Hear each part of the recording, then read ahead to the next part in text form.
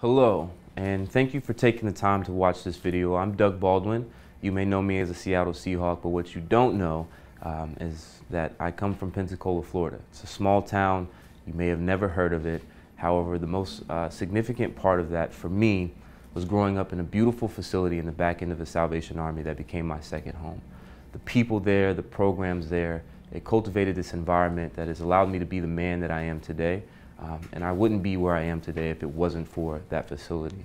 So I'm coming to you today with an ask of $1.5 million in the capital budget. I'm just going to come out and say it. We're building a facility here in Cascade-Benson area in Renton. When I moved here in 2011, I fell in love with this area. I fell in love with the people. I fell in love with the environment. I fell in love with everything about it. And I wanted to do something special to give back to the community that embraced me once I got here. And I noticed that once I spent time in the community, there was a lot of kids who really had nothing to do after school. There was not much of a facility and there wasn't much of services in this area.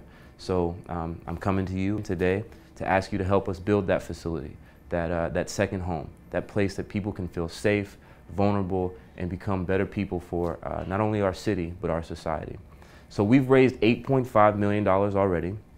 I've personally put in $1 million of my own money.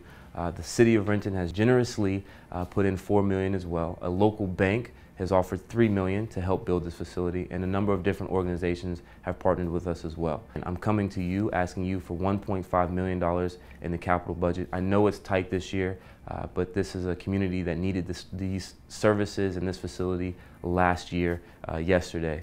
So we're trying so desperately and so diligently to get this up and running as soon as possible. Again, I know that it's a tight budget, but it's important that we get this done. So again, asking for $1.5 million. From the $8.5 million, we put that together and we can say that we will begin construction of this facility early as next year if we can get that. You know, this is a plea to you all, asking you for your help because again, this community needs it more now than ever. So thank you.